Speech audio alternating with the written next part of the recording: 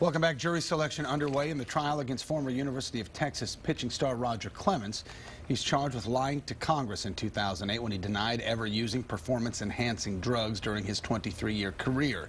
The case will pit Clemens against his former trainer, who says he injected Clemens with steroids several times during the decade they worked out together. Clemens' attorneys say the trainer made up the allegations to save himself from unemployment and prosecution on drug charges. That trial is expected to last at least a month.